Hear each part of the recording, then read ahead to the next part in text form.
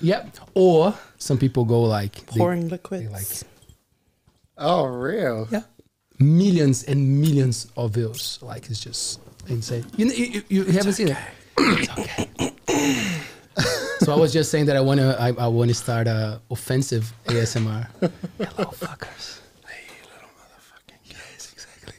You're right. Haven't you got anything better to do? Man, now about this. So from now we just consider that we're in, and Taylor just Okay. puts an end. When you like, did you see this? When was the first time? When was it that you caught Mr. here doing his thing? At the beginning of the year. Yeah. Someone sent to you? Yeah. Someone sent it to me. It was like, look at this motherfucker. And I was like, oh yeah, and just started just slightly just kind of listening to different bits and pieces of his chat, and then realised kind of how fucking dangerous his kōrero was. So you actually engaged, like you listened, you went to have a look, or you were just like, what's up? Well, I'd seen it online and seen it like on the news and different bits and pieces. So yeah, I just slowly just kept listening to what was happening, and I'd already previously done some mahi around this kupu, or these kupu co-governance, and what that actually means, and it kind of this label that was it kind of created this whole fear around co-governance that was already happening in Aotearoa. So yeah, I think the label co-governance is what people have that big problem with, where they don't really understand what it's all about. And so you fast forward to now, like, yeah, it's just and with this tour, it's trying to simplify and maybe give a better understanding from a Māori perspective of what that means. Because, yeah, this fella's gone across the country, only telling it from one side of the fence, and completely neglecting the fact that there's another neighbour there that have another perspective. And in some of the cases, it's just like, with some of the shit that he says, it's actually batshit crazy. Is where he's coming from. So, so I started just quietly listening to it, and then I realised that he was coming to Kapiti. And did you think you wouldn't make it because there was some backlash, right? They were not allowing Māori in the talks. It had already happened in Taitoko. So, and there was a bit of backlash there. And then I kind of carried on my own kind of chats, and then I did this kōrero with M9. And then 2 weeks after that chat, he was in Kapiti. So I was like, fuck, I'm going to go. I have to... My whakaaro was that I'm going to go and listen to this twat speak. And I had to sit in the room and, like, look at him, kanohi ki te kanohi, face to face, sit there, listen to the chat, feel the room, feel the people in the ahua of the people in the room. And then when I was in the room, I just slowly started jotting down little things just little things that I heard. And in this Māori Elite Tour that I'm doing, I've created 5 pieces of art that go from what he said in that meeting, and what I'm doing is kind of showing the other side of it. But it was, in the beginning, it was really I was like fucking enraged, like this motherfucker, how dare you, this motherfucker say this shit, motherfucker. So there was a lot of fucking anger. You've turned me. There's a lot of anger, like, you motherfucker.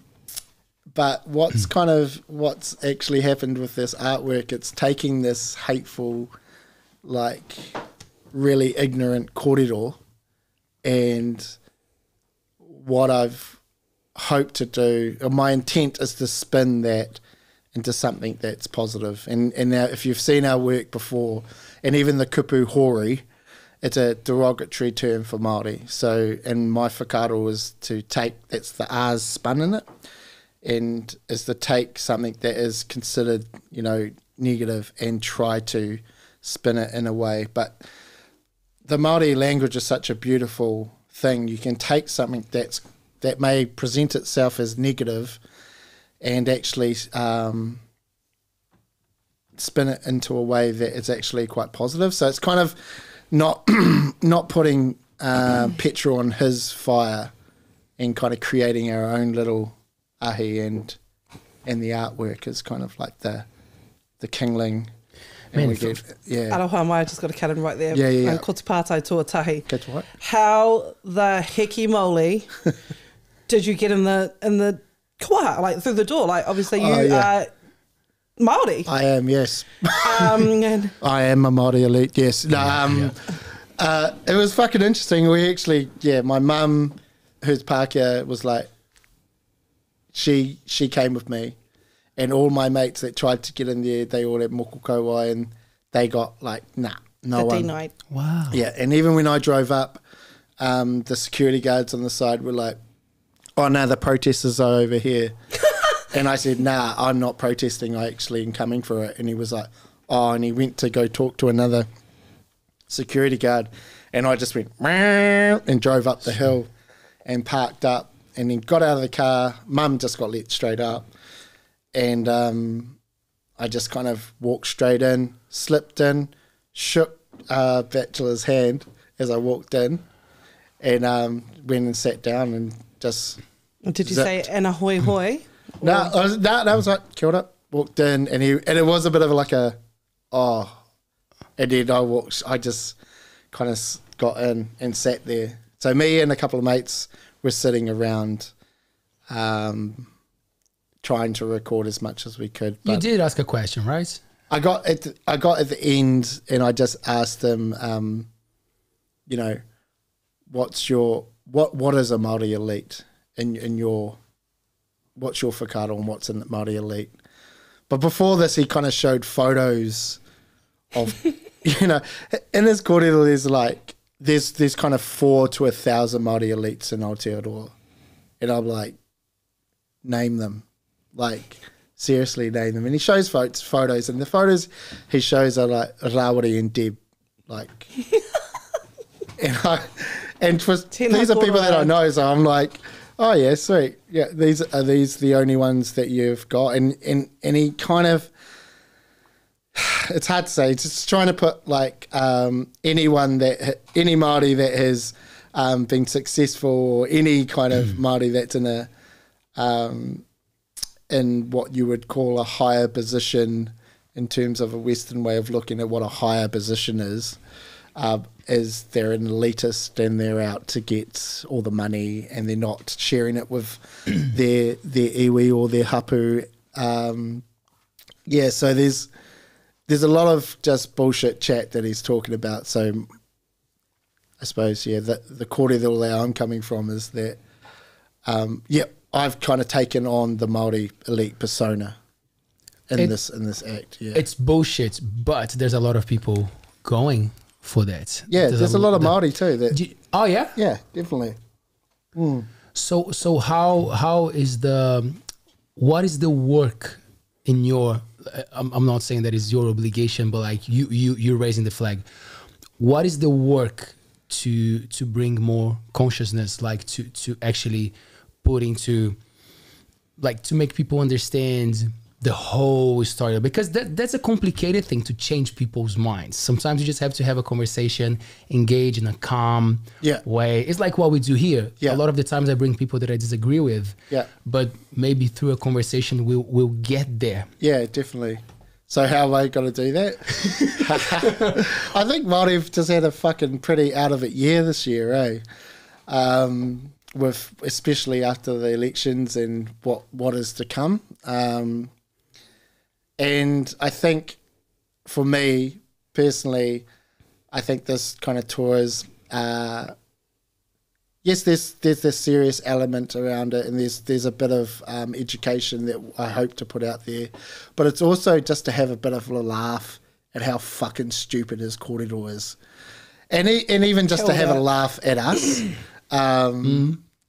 And I've said this a few times, you know, a lot of either Pākehā or Tauiwi that are looking into our world, they only ever really see potentially sometimes a serious part, you know, the pōwhiri that's, you know, or kapahaka where they're just like, you know, or there's a serious matter that's going on. They never really get to see, you know, out the back of the marae.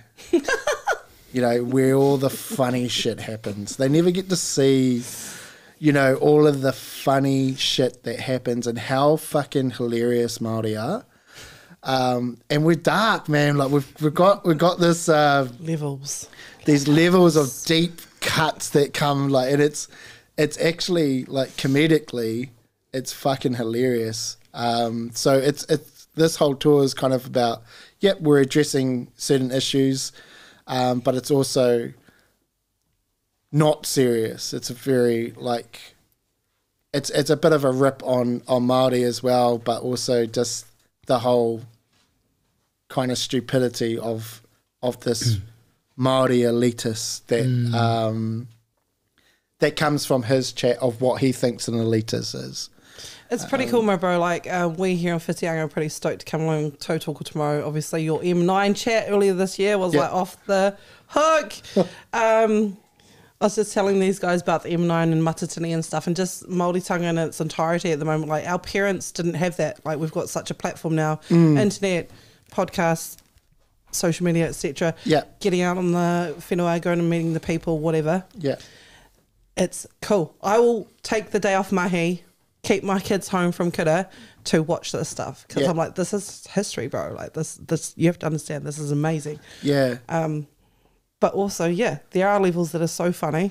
My kids, they're at wharekura, and the things that they come home and moan about are so care. Like, they're moaning about their free lunches. Oh, we had Auntie so-and-so's beef stew again today, and we didn't want the bread. Oh. I'm like, bro, like, did you bring me some? Yeah. Like, no, it's I mean, from me, it's, I grew up kind of the generation where, you know, when I went to high school, being Māori wasn't cool. Kia ora. Yeah. So, you know, now kind of nearly a decade after starting Hori, is, you know, I see it, especially in the last kind of decade, like people wearing our clothing and, or like, you know, really trying to, because, you know, now, you know, and people will be like, well, Māori was always cool, but back when I was a kid, it fucking wasn't. Nah, it was not. It was like, it was something that I was embarrassed of, to be honest. And I went to, you know, kohanga reo, kura reo roa, like, you know, and then when I went into finally a mainstream spot, it was actually not cool to be Māori. So dedicated. Yeah, like, so now when and you see this, it's like this, I don't know, in the last decade, it's this monumental shift that's happened within Te Ao Māori, and it's just like, now it's just like, it's fucking cool to be Māori. Yeah, it is. And you've got to give it up to like the likes of Ngā Tamatoa, and all our tupunu who came before us because of the mahi. They put in the hard yards, and we're actually reaping the benefits. You look at this kohanga generation who are coming through. Hana rāwhiti, my God, yes, girl. Yeah. Kia ora, like, that's incredible for us. Yeah, it's I'm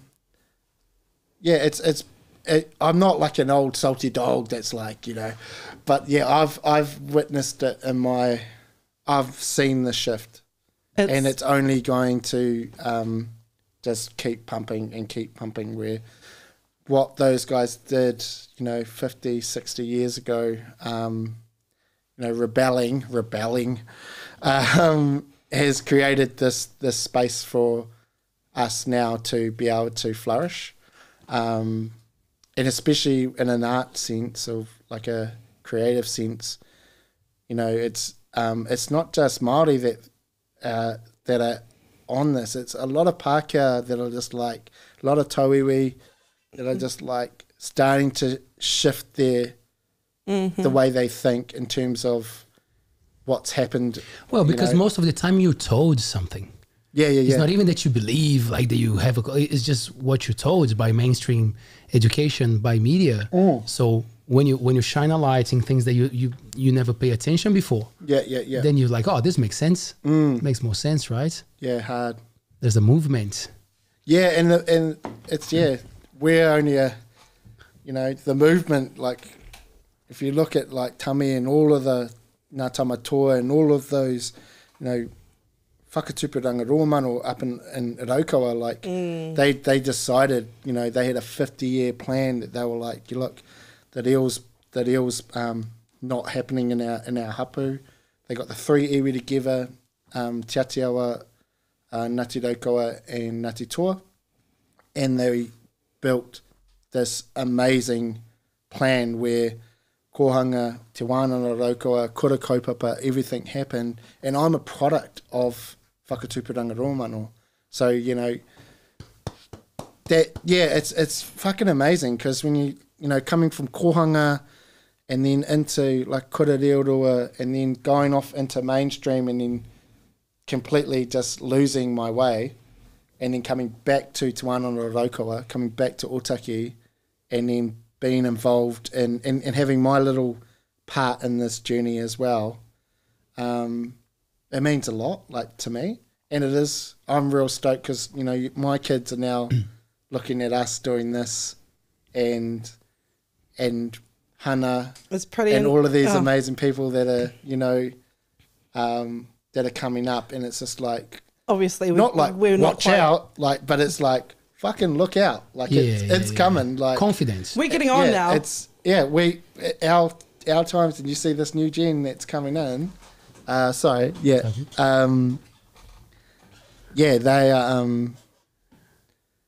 they're on fire, and it's cool. It's actually quite nice to watch this happen, and That actually, so I did a little bit of research. A little bit of research. You got your notepad? I got my notepad and hold on. And then I got this, I'm not going to give them any of that time of day. I read some of the things. So I've been a fan of yours, following your art and everything for the last few years. I own so many of your clothes. It's just ridiculous. But so I saw you did a hiding last year, I think it might have been the year before. Are we able to be called Aotearoa now? Yeah. Which was a play on Hobson's Pledge, and you were doing the Hori's Pledge, right? Yes. So kind of following along that a little bit. I'm just a average Māori, I suppose you would call. Like, not elite. Not quite elite. But so I did look into the Hobson's Pledge a little bit today and over the last week, and I was just, wow, bro. Like, who are these Māori elites that you are getting this information off? Like, some of the things I read, like, we are takers. Giving does not enter the heads of the elite Māori. Rather, it's all about taking and getting. And I was like, wow, yeah, don't know any of those fellas. We're apparently, you, not me, because I'm average, brainwashing and grooming the children in our schools. Aroha mai, he kākoa hau, I'm pretty sure that's not in my job description. Yeah. Radicalising young and impressionable Māori. Yeah. I'm sure we heard a little bit of that kaka kōrero in the campaigns in the recent few months. And the message Elite Māori is sending to all non-elite Māori New Zealand: we're the only people who matter. As for the rest, we couldn't care a shit about you. All we need for you is to provide us with ongoing cash flow. Yeah. And you went to a hui and actually listened to that. Well, the Hobson's Pledge run. Hirerike? Aye. Because it's Hirerike Ngāti Kao. Same whānau, same fucking shit chat. But the Aotearoa one was really about looking at someone. It's Don Brash and and this group of people that completely have it out for Māori in everything that we do. And it's a constant colonial kind of thumb that Stay they in just your want box. to put you in your box. And, you know, once you start to pick up on that, you know, I've been under that thumb for far too long. And, you know, when you actually come out and challenge them on it, and I actually went and listened to one of his kōrero, and during the kōrero, he mentioned the word mātauranga Māori probably 3 or 4 times. Yes. Like 3 or 4 times he mentioned it. And when it came to the questions, came to me, I said, do you actually know what the word mātauranga means? Because you've said it probably 3 or 4 times. Do you actually know what the word means? And he looked at me, stumped. I was like, can you tell me what the word means? And he couldn't tell me. And I was sitting there, and I said to him, well, mātauranga means, you know, knowledge, you know, understanding, okay? And Hobson's pledge says, through knowledge and understanding, we can move forward as one. But you don't even know the fucking word in Māori for knowledge and understanding. And that is your statement for Hobson's pledge. So if you're trying to give out the fact that you have knowledge and understanding and only through that we can move forward as one, you need to fucking learn the word that actually means knowledge and understanding, and then talk to the other group and then try to move forward as one. So it's such a contradiction chat that he has. And it's funny because he actually was stumped. And I said, you don't actually know the word, what it means. And I had to actually explain to him what the word mātauranga meant. And he fobbed it off like he read some script from Apirananata around mātauranga Māori, but he didn't actually know what the actual word meant. What, he had an inkling of what he's trying to say? Yeah.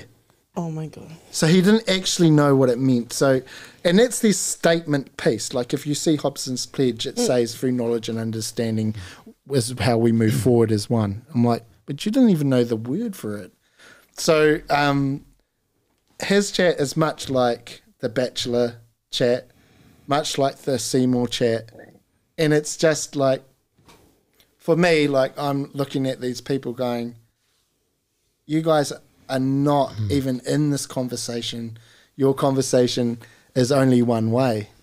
So what I hope to do with the tour is to bring the other side, is to bring that other perspective into this whole elitist kōrero. I cracked this terrible joke just before you got here. Oh, love terrible jokes. There's probably going to be a few of them tomorrow. If you were like a caramel cream like I am, growing up in Aotearoa, we used to get this joke cracked because I'm the throwback in my whānau. I'm the fair one. Everyone else is pangoes and gets beautiful tan. Love you so much. But I used to get this all the time, like, what have you and Michael Jackson got in common? Like, I don't know. You are not alone. I am plastic too. And these guys didn't get it, and I was like, plastic Māori. Like, is that the opposite of elite Māori? Like. Well, yeah. There's a shirt that we have that is a part of this tour, and it's called it's Māori Elite with a question mark and just a little bit plastic, and that comes from the M9 chat because they interviewed all these protesters, and when they asked them, you know, who are the Māori elite? None of them could give an answer to it. Who are these people? And then one gentleman said, you know, to the interviewers, like, you know, did you get paid out? She's like, what are you talking about? And she's like, well, did you get money from your iwi? And she goes, oh, yeah, the iwi's been helping me, but it's not kind of how it works. And it's like, yeah, that's right, because all the plastic Marys take all the money. and so the kōrero was around like this, what is what is a Māori elite, and then what the fuck is a plastic Māori? So, and you could I just had to say that, and everyone listening would be like, oh, why do they say that? But I suppose growing up, it was a thing that some Māori got. They just felt like if they didn't know their deal, if they were brown on the outside and not on the inside, as they used to say. A bounty bar, as my sister calls herself. Yeah, you know. Horrible. I get calls from my sister now. She goes, hey Mads. I'm like, hey sis, how's it going? She's like, aroha mai. Did I say it right? Yeah. Anyways, this is a dollar Mary call. Yeah, so it's like, we call it dollar haka. Yes.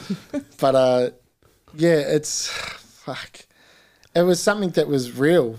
Like people actually, and a lot of people that I know still feel that way. Right. And I think it's important for them to know that if you whakapapa Māori, there's no question. That's it. There's no. We're not measuring blood quantums. There's no like, you're just the kind of bounty bar or the thing. It's just like part if you Maori.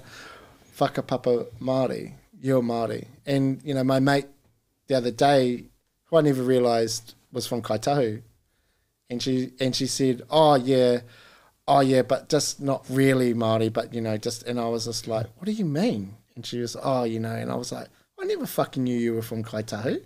And she was like, oh yeah, I know, it's just like, but yeah, that still is very much present today. Absolutely. Yeah. There's like this invisible form of measurement as to how Māori you are, or if you are Māori enough.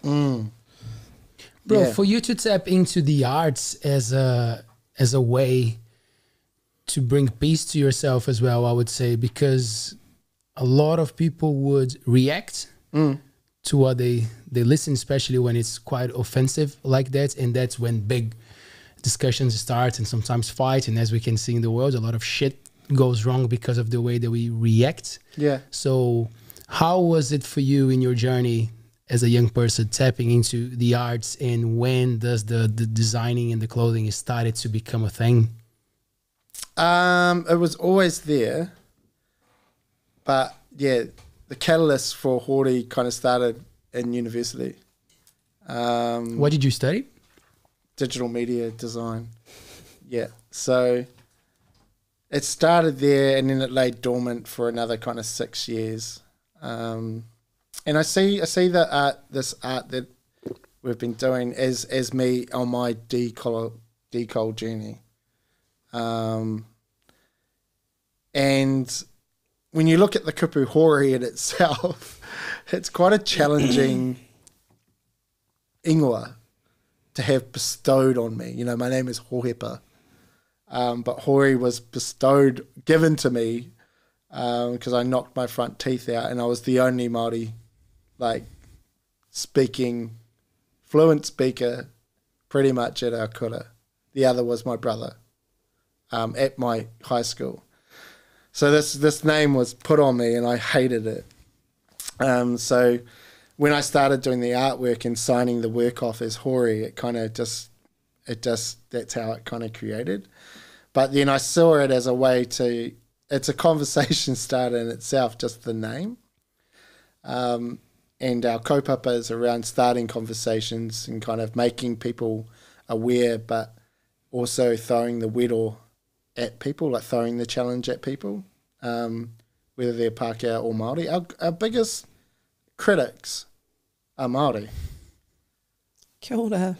Our biggest critics are Māori, and that's whānau as well. Because you're questioning kind of colonial ideologies that has unravelled itself in our own culture. So when you start questioning tikanga and kawa, people start to get a bit like, oh, what's this fucking cunt up to? You know, so sometimes it's hard because you're just like, you're taking hits from everywhere, but then you're actually just starting those conversations like, well, why? That doesn't seem like that comes from a Māori perspective. or he ao Māori te rā, ko, this has come from a Pākehā or a Tauiwi side, and somehow unravelled itself into our tikanga and our kawa, and now all of a sudden we have to wear blakaratangi. Like, you know? Yes. So this is like all of those things like that you're like, wow. And I've always been that hoha kid. Well, not hoha, well, the kid that asks pātai. I'm like, oh, why is that like that? Because that doesn't make any sense to me. Because we're told this, but then this is what happened here. Why is this like this? Yeah, so when you start to question stuff like that, a lot of Māori get kind of like, ooh, who's we this? don't talk about those things. Yeah, you know, you're not supposed to challenge uncle at the marae. Although some uncle like fucking go for it, you know, and I love those ones. But then they have to be humble enough to accept a conversation. Right? Oh yeah, it just depends on where you're doing it. You know, How you started, how you approach it. It's not like I'm going to sit on the pie and try and A challenge little bit anyone. of a toe patu on the pie on the same side is Nah, so probably that's- not going to go down. Carl, that's not my jam, eh? Like when we talk about that, it's just like, oh, you know, the pie's yours, but you know, give me the paintbrush though, and I'll paint something there. But yeah, I say we do get into some big discussions, especially in Otaki. You know, it's a very, you know, it's one of the probably richest towns in terms of te reo Māori in the country, and I'm pretty proud to kind of come from there. But it's also one of the heartiest reo towns in the country. So it's like, you know, especially when you're doing kind of stuff that's a bit, maybe a bit ririke, a bit different. Yeah, you know, people constantly we have little chats with, but we've got a pretty safe crew there that, you know, especially with the Elite Tour, that I've had discussions with, like, what do you reckon about this? I would 'Cause- love to be a fly on the wall so in you your so cafe. you open up. You came in and you Oh yeah, yeah. I imagine like Otaki being, well, what I know of Otaki, it would have been quite broad and open, and they would have been coming in with their notes. There's Brother! a few that, yeah, well, there's a couple of things that you'll see tomorrow. I don't want to give too much of it away, but there was a couple of little like jokes that I had to have a chat with some mentors. Yeah, yeah, Oh, okay. yeah. You're just We around. won't What do you, give that away. just kind of like, what do you reckon? And they were like, you know, they There's were a laughing. line, but you got to cross that line. Well, or- not cross it, but like, you know, the reaction I got from most of them was like, only you can pull this off. I think they might be right because you've got quite a good platform, eh? But it's not even that. It's just like your, I suppose, your ahua Yeah. and the way you are. But there will be people that probably will be like, up to, son. But for this kaupapa, I think it's just, yeah, it's, we'll find out tomorrow. I can't wait. The first one, I'm really nervous about it. But Oh, will be a good audience, I promise. So first show of the Māori Elite Tour in Whitianga. in What a Whitianga. privilege. Yeah. They were the first ones to get to me, and were like, "Do you want to do it here?" And I was just like, "I don't know anyone in Whitianga." That's what happens when you stalk the people you love in New Zealand. Yeah, I was like, the only one I know is Tip. I was like, the only one I know is Tiffany. And then I was like, I don't know anyone else. And they were like, it's all good if you want to do it. And I was like, fuck, do you think yeah, okay, sweet as, man, we'll just go for it. So yeah, I'm stoked with all the venues that reached out to us.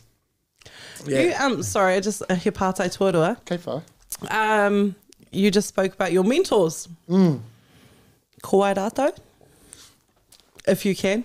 Oh, yeah. Well, one is my mate Rangiti Whiu, who is like our whai kōrero teacher at Te Wānanga Raukawa. Right. And yeah, me and him. Rangiti Whiu.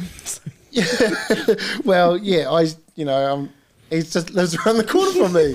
So it's just like, yeah, and me and him, we meet up, you know, we were doing like quite like after Te Wana, like, we would meet up and, you know, go through little bits like, you know, I have to do this whakatau here.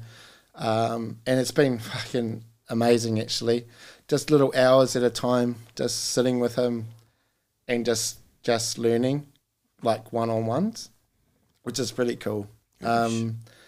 Just yeah, and I got him round like a few weeks ago now, and I told him this joke, and he was like, "Oh fuck," and he was just like, "Oh shit," and he was like, "Oh well," but there's been a couple of, you know, I've been really lucky. I've got some pretty amazing like mentors and people that I get to hang out with, and just mates that I spoke to, and then I did a dress rehearsal 2 nights ago in the gallery.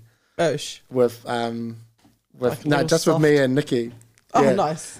And just took them through it all, and there was a couple of questions that came up about a couple of things, so I had to ring a couple of mates that were like, you know, my mate Harbear, who grew up at, you know, in Otaki and Ngāti Hui, and told him all these things, and he was just the same. He was like, oh. Just like, oh shit. Yeah, same chat was like, only you can. Only you can pull this Yeah, off. but even Anna. then, it's like, oh, you know. But It's can just- you? Well, yeah, hard out. It's like, you know, I don't. People like go on about getting cancelled and shit, but I was just like, you know what, fuck, I'm Too just late. You already bought the tickets. Yeah, Farmo, yeah. So there's bits into that, but yeah, tomorrow night's gonna be like, I'll take you through it. I put some tikanga down. That kind of protects me, not you guys. You fucked, but it's just. Also, e te whānau, all my whānau here in Whitianga watching, I need a babysitter, āpōpō, so my there you mama go. can come There to you the go. show. I will offer you Kai. I know. It's so many emails we had were like, we had so many like actually emailing venues going, oh, is it okay if I bring my kid? Could I bring my daughter? Could I bring my thing? Oh, they're like 16, but they'll be with me. And I'm like, you fucking do not want to be sitting next to your 15-year-old kid or your 16-year-old kid while I'm doing this. During this Just take kōrero. my fucking word for it. Like, I told my mum, I was like, I'm sorry, mum, but you are not coming to this. Okay, so my mum who's 65 is not coming? No. Oh, okay. That'll be Your fine. mom is fine, not his mom. Your mum, my mum. I was like, I don't want my mum to Okay, see yeah. me doing these things. Doing these things. Well, saying these things and saying these things mainly. But yeah, and supposedly in Whangarei, my sister and potentially my dad have bought tickets. I don't actually know yet. I haven't talked to them, but yeah, that's going to be a fucking hard one. Anyways, It's all right when you're on stage. You've obviously been on stage. You can't see fuck all anyway, so you're a good brother. yeah, no, I can still feel them, eh? Yeah, it's it's, you know, I'm kahununi boy, kind of, you know. It's a bit sexy, Of course. you know. I mean, we're sexual beasts, us Māori. So, fucking. Oh, well, you look at kahununi rongomaa wahine. They're fucking sensual motherfuckers. So, I know, it's another kōrero around colonisation, I guess, I suppose. Like, but, man, we're fucking, you know, we love a bit of a fucking, yeah. So, yeah, there's a lot of dick jokes. Good kahununu. Didn't really get that trait from kahununu, but yeah, it's there's some good. Yeah, it's a bit rude. Yeah, So it's not R18, but it's at discretion. it's fucking R20. It's yeah, See, yeah. hey. Oh yeah. I said to them, I was like, look, you bring your kid if you want, but Yeah, it's not. No. fuck, seriously, it's an R18 show, and if you want to vouch for them, but then you want to sit next to your kid. You have kids, eh, bro? How old are they? How old are they? So we've got this 4. Sienna's our oldest, 23. Then we've got 16-year-old Jet, 8-year-old Tello and 6-year-old Taika. I have a friend and They are not coming. They're not coming. Her kids are 17 now, no 16, and she was telling me, "Oh, I thought that the hardest part was done, and now it's a whole new challenge. You know, like dealing with a 16-year-old." How was your journey with parenting and navigating different ages and because you're involved with artists, you are all over. So were they pay attention to everything that you were doing? How was that relationship at home? Just come a bit closer. Bring the mic closer to you, bro. No, all good, man. Bring it closer to you. Yeah. Sorry. There you go. How's that? All good. Cool. Sienna was... So when I came on the scene, Mia had 2 girls. And Sienna was 14 and Jet was 7. Just turned 7. So I had the 14-year-old straight out the gate. And... hormones. Yeah. No, she was pretty... To be honest, Sienna was pretty cool. She's really like cool. Like way cooler than me and Mia.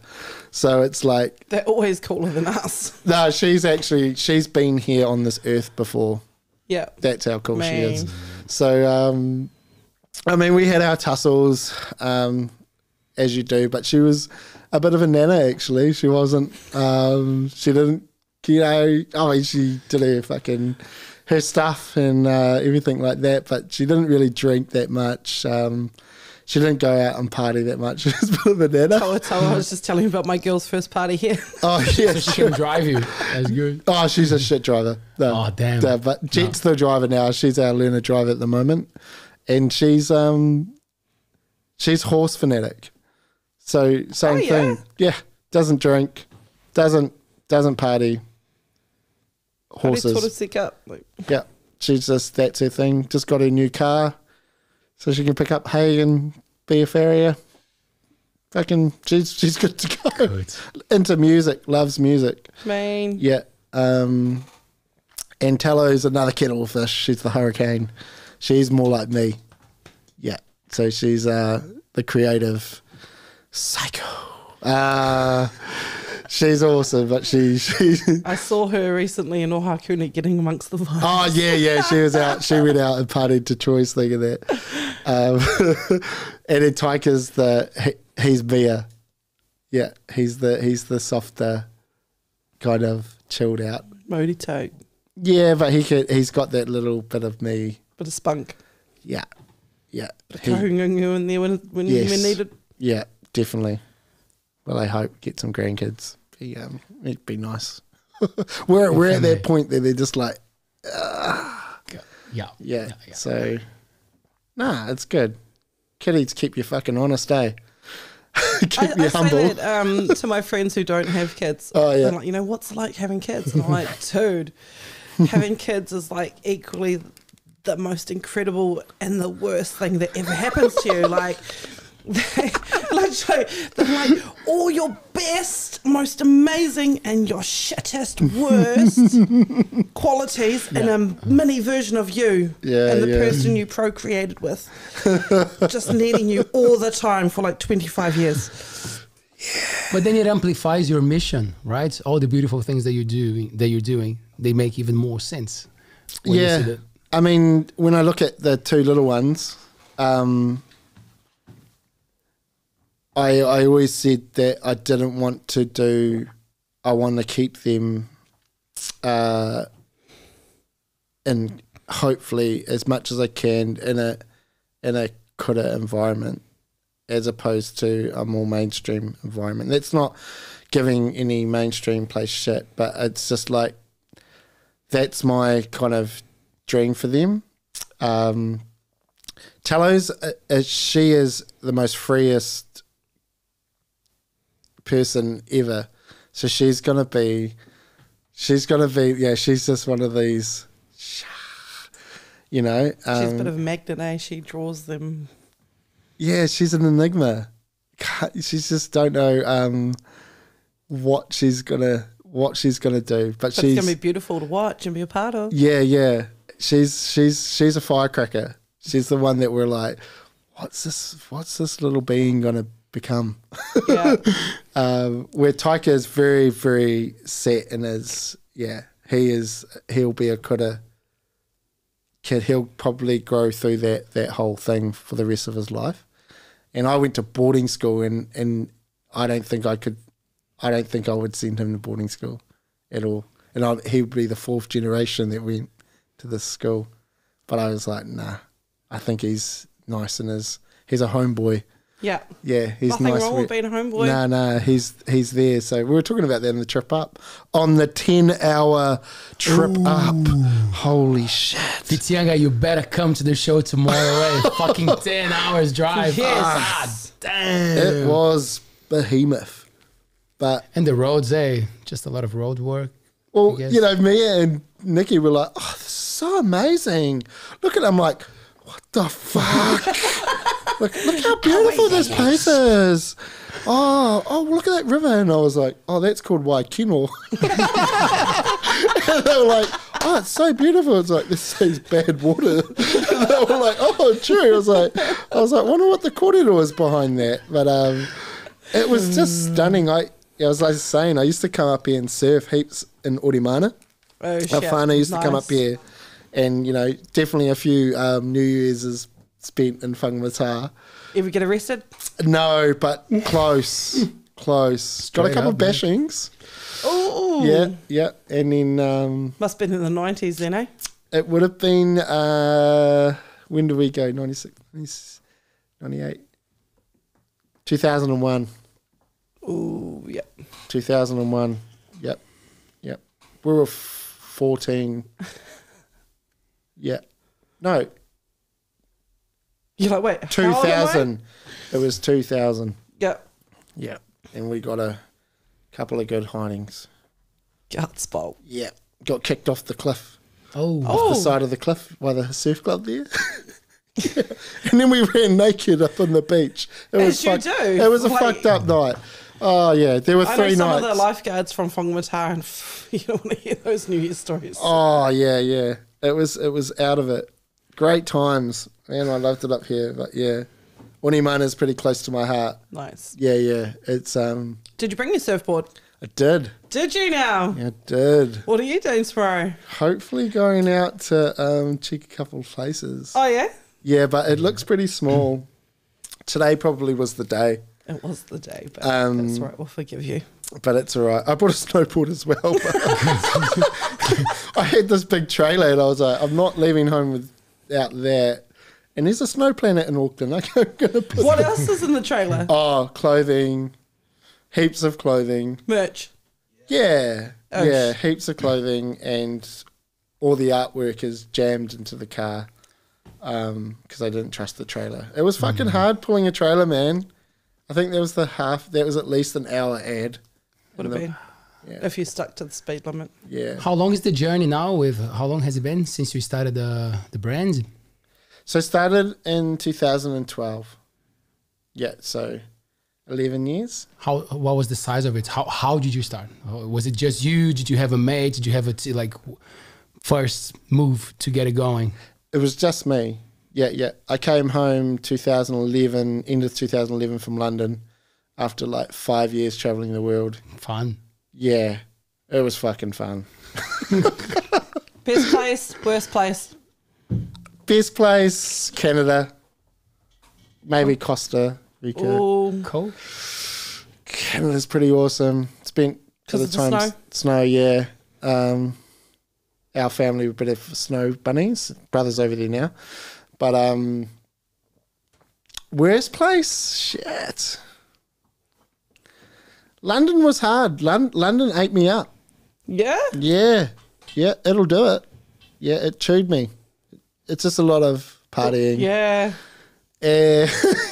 I And so I ended up leaving and lived in Cornwall for Yeah, a just year, nearly 2 had to years. distance yourself. Yeah, had to distance myself away from the place, and my mates were all playing rugby down there, so yeah, they got me a job. But it was on my travels for those 4 or 5 years that I kind of came to the terms how much of a kind of arsehole I'd been, kind of running away from my culture. What stemmed you to go on that hiding? Because I've did a little bit of research, Julia. So you like all but forgot your reo or your culture, or you stepped away from it and you've come back? Like, what made you step out into the world, or what was it that made you go travelling, put all that in the backpack? And I've told this story a bit, but yeah, at the age of 14, I made a conscious decision just to stop being Māori. Okay. In my head. Okay. Yeah. That's how... and that was it. And that was enough to push you? Yeah, it was. It was. In third form, I kind of was doing School C Māori. Yeah. Was like first in my class. They wanted me to do bursary in fourth form. And I was just like... Oh, yeah, not into it. I don't want to be that. I don't want to be pigeonholed as that kid. The token. So, yeah. So I kind of stepped out for like probably the next 12 years. Oh, wow. Yeah. How were those 12 years? You travelled for 5 of them? Yeah, travelled for 5 of them. Finished uni, came out in the middle of a recession in 2008, and there were no jobs. So I was like, fuck this. I'm going to Aussie. So I went to Aussie like a lot of Mozzies went, and painted some houses, and then a mate rang me and was like, do you want to come to Canada? And I was like, done. So yeah, I left and didn't come home for like 5 years. So yeah, but it was overseas after like kind of meeting people and people kind of speaking to me like going, oh fuck, you're Māori, like can you do us the haka? Like can you do all of these things? They loved our culture, and especially in England, that they like there's some of the rugby teams that I played there, they wouldn't let me get out of the bus unless I did them the haka. Like they fucking loved everything about the All Blacks, and and I said to them, it's like, do you know that haka is actually from my iwi, like Ngāti Tōranga Tera, that's Te Rauparaha's haka. Like there's actually that's the first part, the kiki kakaka part. So I was and they were like, what? And they were genuinely like, fuck, we've got this Māori fella that's playing for us. And it was then that I realised, fuck, I've got something so beautiful and different, and I've been blocking it out this entire time, that it was like, it's time to go home. And yeah, that's what I did. I was like, I'm going to go home. And yeah, so the first collection that I ever brought out was 2012. And yeah, it was called the Dirty Laundry Collection. And that kind of, I suppose, you just propelled me into this world of art. Yeah. Some of the pieces in that kind of got hold, the media kind of got involved with a lot of the pieces because of the timing of some of them, and what I was speaking to, I suppose, created this kind of, who the fuck this is? Was this it a person? comfortable place to be as a Maori person in the fashion world? Because we always hear about the fashion world. Yeah. Like, were you feeling good about the partnerships, the people who were close to you, or there were challenges involved as well along the? Well, it was a Māori fashion board called Miramoto, and Ata, she was the head of this, and she was like, look, I want you to enter into this thing. So I entered these prints that I'd done in that, and from that I won the actual my end of that competition. And probably from that, the list of designers, there was this one print that got blasted across the media, only because of what was happening at the times, in the terms that was happening with Tame Iti and the terror raids. And this piece has kind of become probably one of the most infamous pieces of art that I've ever put out, because it kind of, because I did media studies, I knew how the media kind of works, but this kind of spoke to the way the media can spin something for the entire country to believe in. So this whole chat around, we've got our own terrorist now. His name's Tamiati. And at the time, Tami was actually in jail, and they were trying to pin terrorist charges on him for what had happened up in the Uruweras. And this piece kind of moulded both Osama bin Laden and Tami's face together. And the kōrero was around, the media's manipulation and the way that they perceive Māori to Aotearoa. We've got this terrorist. Beware this Māori. And it's just interesting, I thought, especially with Ruakinana and what happened there, that, almost 100 years later, that they're prosecuting another tūhoi in the same exact way. It's interesting, those cycles and patterns they paint and create for us. Yeah, so... And then when you look back, like now, but at the time it was eye-opening for me because, again, Māori were like, who the fuck did this? I'm like, no, I'm just trying to start, I'm on Tommy's side here. I'm trying to start this conversation. It's like, this is how the media picture us. This is actually what the entire country thinks of this person. Slash us. Of us, aye. Yeah. And be scared. This is scary shit. And, Tommy will say it himself, he's a fucking pussycat. He says it all the time. And you're just like, the fear that they created after those raids. So it also talked about, well, what did you guys do to an entire community? You went in and terrorized an entire community trying to hunt for the so-called terrorist. So, yeah, that's where I was coming from with this piece. But when that's why art's so subjective. When people are looking at it, they're like, and a lot of Māori were like, and Maria, love Maria is Tami's wife, was like, who the fuck did this?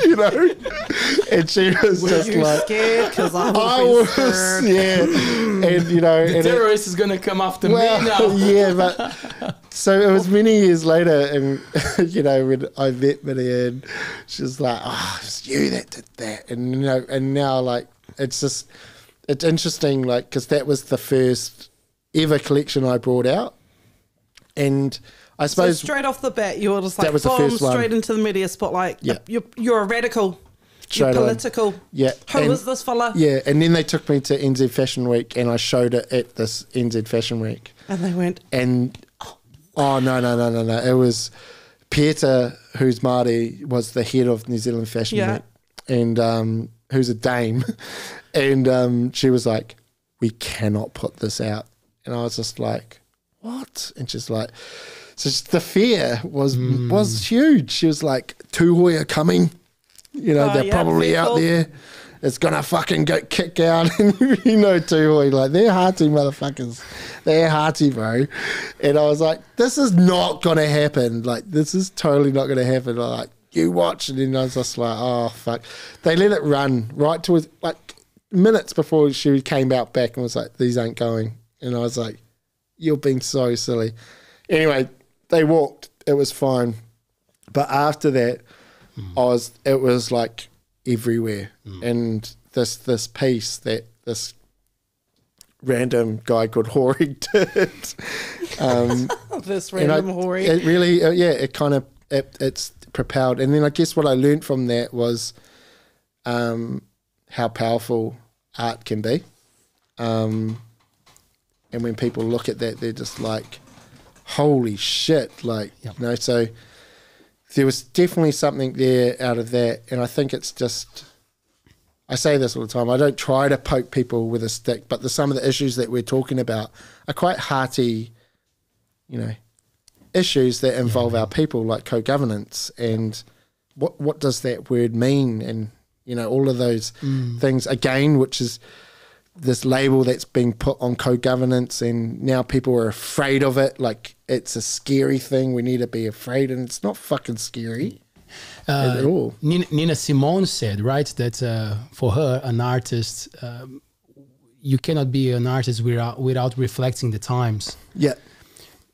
But for you, having all this understanding now and going after your history, your culture, do you feel like it's always relevant to bring up what's relevant, or the historical context is also interesting for a country that deals with so many? Yeah, I think it's having a foundation like, you know, mātauranga based on whether it's treaty or he whakaputanga. We literally just finished one at our gallery around te tiriti literacy, and just like making sure that you're, you know, I wouldn't go out and say that I was a treaty academic or was, you know, anything like that, but I have some understanding around different parts of Article 1, 2, 3, he whakaputanga. Like, it's just I think that's an important part that reflects in the work that you're doing today. But yeah, a lot of the work that we do is very relevant on what is happening like now, you know, whether it's within a political space, where a lot of the work obviously this year has been very political because I saw this happening last year. you know, you could see what was happening. You could pretty much just about bet that Labour probably wasn't going to get him. Yep. And my thing was, we need to watch out for our own that is coming out through here and act coming up. We need it. And I went to Waitangi, and I spoke at Waitangi this year about it in February. Did you? Yeah. And I went there and we had a meeting, and I said, we need to watch this guy coming through. It is my whakaaro that this motherfucker is dangerous as fuck. Because he uses his culture to weaponise his whakaaro, and he doesn't have, again, he sits in the same category as these people that are, you know, they only have one, are only looking at one side. And he has the other side of the fence, but he doesn't want to acknowledge it at all. You know, when he gets asked anything about Māoridom, he'll say, oh yeah, I'm Ngāpuhi from, you know, but I'm also this, and I'm also that, and I'm also this. And like, I saw an interview the other day, and Tina Nutter, things like, they just fucking asked you about your Māori side. That doesn't actually, they just want to know that. That doesn't cancel out the other side that you've got. Just answer the fucking question. Yeah. And so when you've got someone like that who's purposely not wanting to speak about that side, but then happily willing to go out and like kind of denounce Māori in these different ways, I'm like, this motherfucker is actually dangerous because he's Māori. Yeah, that's it. And it's hard because you're just like, so yeah. It was last year when I saw that kind of, I was like, this guy's fucking he's gonna get into government. And I was just like, we need like to seriously think about this. Like this guy. I had multiple kind of raru with my mama who's always followed politics forever. And her whakaaro was, you know, Bub, like, you got to vote Labour. Yeah, like if you vote National, we're fucked. Yeah. You know? And I felt like that was kind of the division in the kōrero and the whakaaro of so many of like my mum's generation. But then there was this division happening, and Labour and National weren't catering to the boxes that the, I don't know, general consensus were looking for, what have you, that they were like, oh, here comes this other fella who's promising us some other bullshit. Oh, he looks all right. Yeah. Oh, he's also married too, so he's not bad. And I was like, no. Like, what you're saying, like he's using his own culture as a weapon towards us. Like, I love what Te Pāti Māori has done and the kōrero they share and how they campaign towards our rangatahi and stuff, because our rangatahi are the ones that we're all voting for, right? At the end of the day, we're trying to make a change for our tamariki, our mokopuna. They're the ones who matter. Yeah. And I'm like, oh, there's certain people in my life, I love you guys so much, whānau, but I cannot talk politics with you at all, because look at ourselves, look at our whānau and the mamae we've all had to live through. And what's happened in this last election.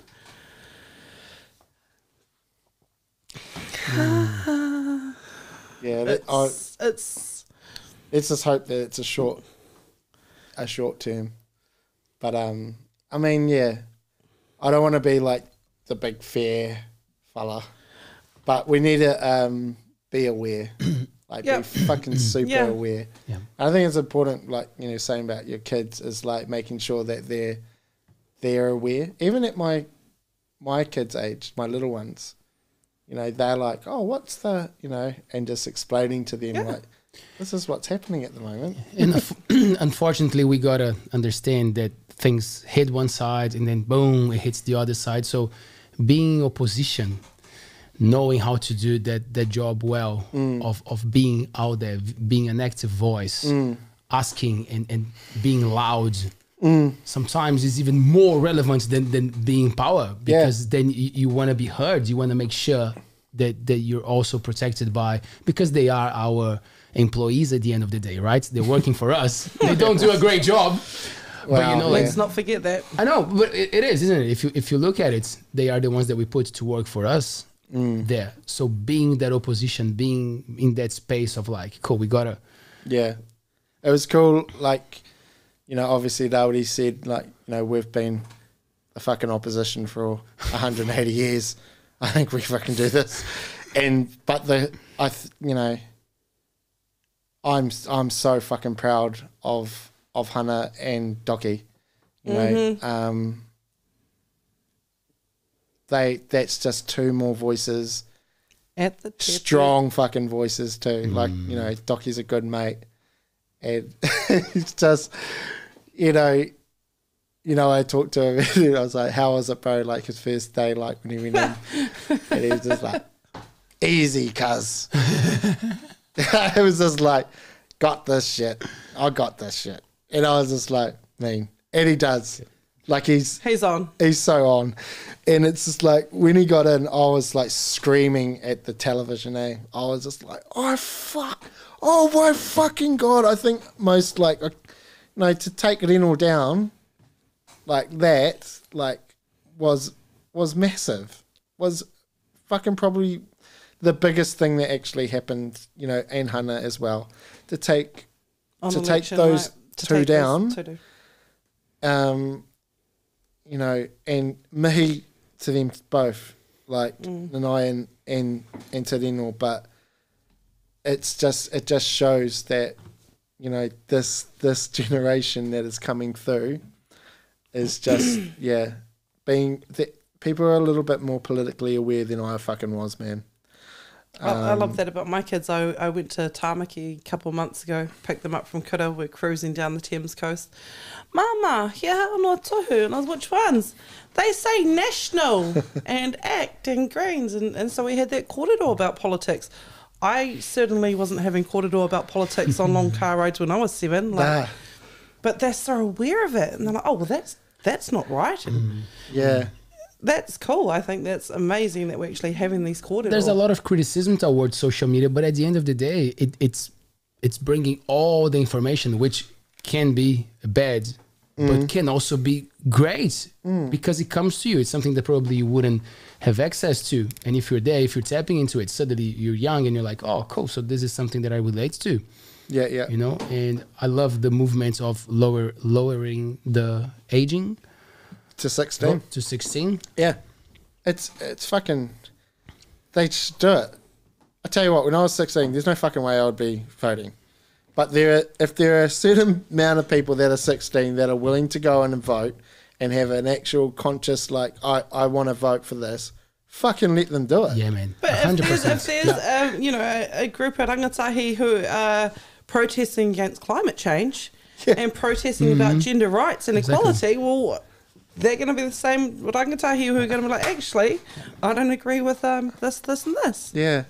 And I suppose in like 20 years, we'll be looking back and going, look at these motherfuckers. Holy shit. You know, same as, you know, the tummies and all of them back then looking at us going, look at these motherfuckers. And then like 20, 30, 40 years, we're like, look at these motherfuckers. Like, holy shit. Like, and I think, you know, long game, you know, 20 years down the track, you know, I think the political thing will probably switch to a way that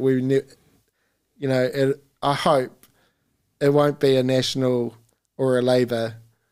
It potentially will be a Green and a Māori Party. Oh, so like, you know, it's the moemoeā. Well, that ko tērā te moemoeā, yeah. Aye. But like, you know, if you think in 20, 30 years, like, I remember, I'm old. You guys probably won't know what this is because, like, way back in the ra, we used to have this show called Inside New Zealand. Do you remember that? And I remember it must be like late 90s, early 2000s, and they had this, you know, what would a New Zealand look like in 2010 if this party and this party and this party kind of thing. And it... Honestly, that little Inside New Zealand doco of like the Greens and Te Pāti Māori, they had, I think, like tūhoi tāne on horseback, you know, taking road tolls at one side, and they were still gravel roads and stuff. But their whenua looked amazing, and they lived in peace. And like for me as a 11, 12-year-old girl, I was like, oh, you know, Greens and Te Pāti Māori, like that's what I want for my future. But you know, like. Let's do something like that, Aotearoa. Like, let's paint that picture what that might look like for our future. Like, I know. What is the dream? I was, you know, you know, in my voting thing, I always voted Greens, and same. But my candidate vote always went to Te Pāti Māori. Killed it. And especially the last election, Deb was like candidate, like that was their game. That was the game that that they played, was like vote the candidate in. And then so yeah, went Party Green, Deb in, like, you know. And this year it was just like no brainer, both two ticks Te Pāti both Māori. Te Pāti Māori. And much love to our Greens whānau. Like they're on the same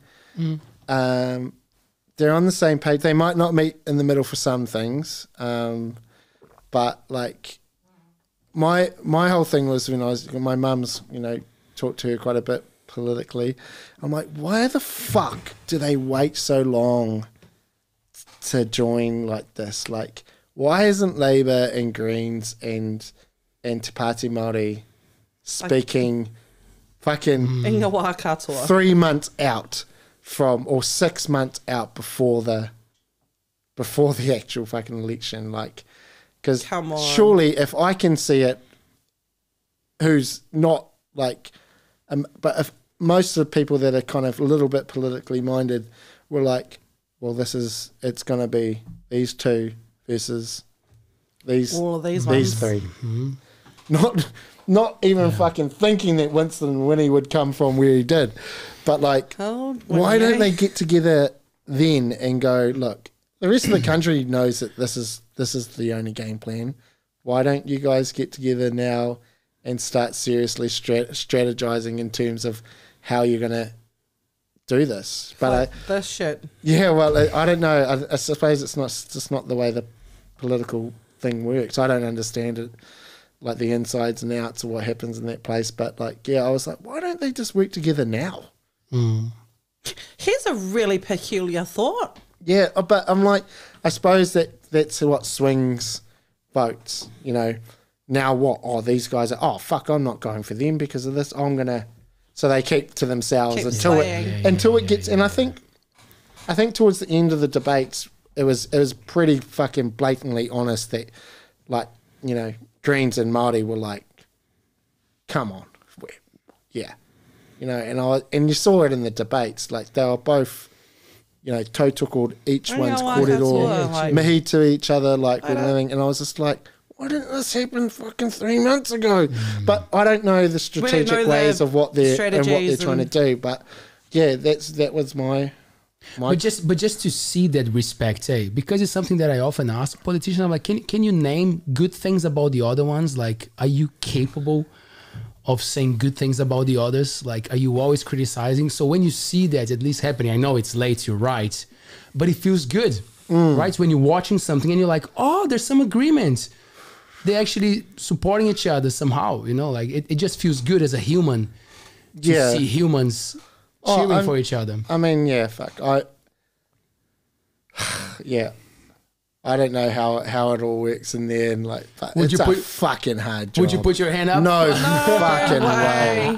No way. Some of the heartiest kōrero I've had, especially this year around the elections and politics, have been with some of my tightest homies who've never fucking voted before. Oh, right. The biggest Mona Lisas. Shut and up. I'm like, oh, hey, like sending TikToks, sending articles, like, bro, just read this 2-minute article, watch this 1 minute 30-second, like just to give you a little bit of mātauranga on the topic kind of thing, like, honestly, you've just got to vote, bro. Just vote, turn up, every vote counts. Yeah, hard. I don't know I don't even know what the non-voting thing would be, but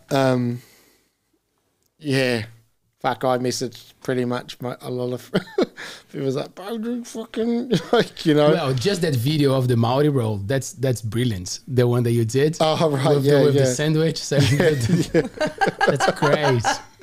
So you were creative. You got it right there too. Oh yeah, because, you know, humor and comedy is palatable way. You can take that. Anyone can take that and be like, oh yeah. But when you're like, and I try to, because I can be an angry motherfucker. Yeah, there's a side of me that's like, nah, fuck you. There's that real side of me, and but screaming at people and at people, it sometimes just gets lost, and your whole chat, just no one's listening when you're screaming. So, but using humour, like with like a lot of our work that we do, and a lot of the kind of Māori content kind of creators, or whatever they're called, or what, you know, it's people can take that, you know, and they really and I think it's an awesome way to get your kaupapa across, is to use humour. And yeah, for things like that, I mean, I think Te Ao Pewhairangi is the best at doing it. He's so fucking good. It's just like you are zoned in, and you're just like every single fucking thing he does. It's like you're just like, yep. Like, you know, it's just nice. There's things like that when you don't have to be real serious and have that chat, or be like, fucking, you need to fucking do this, cause, you know, when you have that comedic value to your to whatever you're doing, your art or the way you conduct yourself around, it's just more palatable. People can take that in, and they're like, even if they don't people know what funny is, eh? Oh yeah. So that even if they might not like the thing that you're saying, they're like, oh yeah, fair enough, I'll give that one. But you know, so it's actually, I'll take that. it's a fucking art. It's actually like, and one of the bros, Joe D, he is so like perfect at doing it. Like, it's an art, eh? Watching, like, I sat with before I went on this, like, did this tour, I talked to him. I was like, bro, I'm thinking about doing like this comedic stand-up thing where I speak to artwork. And he was like, eh? And so I talked to him through, I was like, fuck. And I was like, I went to one of his shows and I watched him do one of his shows in improv. And I was just like, just blown away at how it's a fucking art, to be able to do what they do. Like, mine's completely like here, and I've kind of got some of it, but like to stand there And just do it like that off the bat, unreal. It's actually fucking amazing to watch him do it. And I don't know if you've seen him do his stuff. It's oh man, you've got to. Who is the bro? Tell his name. Send us a link. Joe Send us a Damon. link. Cool, we're gonna go after Joe, man. Yeah, bro. Just watch his stuff, man. Like he'll do shows where he'll turn up, and the one that I went, and he'll just go, all right, and he'll just go on, and he'll just do it right there in front, and just and I watched him because I was really interested in the way it works, and I was like, holy shit, this is so hard. This is a fucking art to be able to. Because there's a lot of timing involved there. So much timing. Yeah.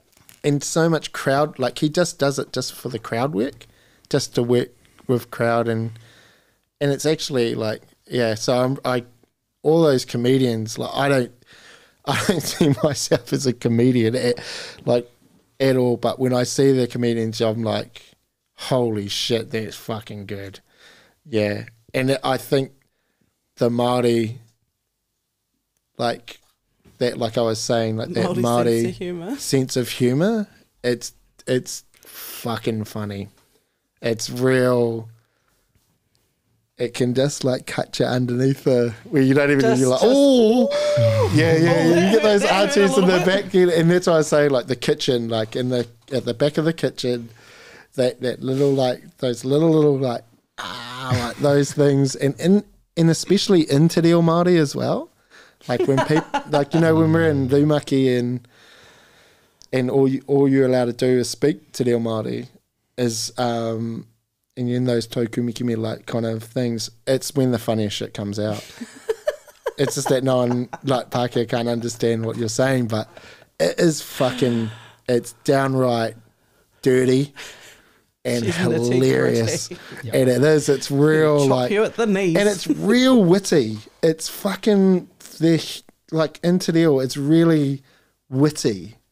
Like the storytelling and what just the way, like they, you know, what a paru like dirt, or like, but what paru can mean like in different contexts, like, you know, like it's just like there's so many different ways, because it's quite a visual language to put a kupu to something and then like stare them in the eyes and like, because they've gone, oh, you fucking fucker. Like, man, that takes me to the language, to Te Reo, how powerful it is. And I want to put two things there. How do you feel about the way that it's growing and people getting more interested in learning the language, not just Māori, but also a connection to the work that you do that caters for everyone, I would say, like about Pākehā wearing it. So how is that thing with the Māori culture becoming a big thing? Oh, it's like when you look at probably most one and around the country, I'd say way over 50% of the people that are in them are Pākehā. Like definitely, or tauiwi, yeah, that are coming in to learn the language, and it's especially, you know, down at Raukoa, it's like their intake is unreal. You are fighting for a spot to get into Te Wānoa Raukoa. It's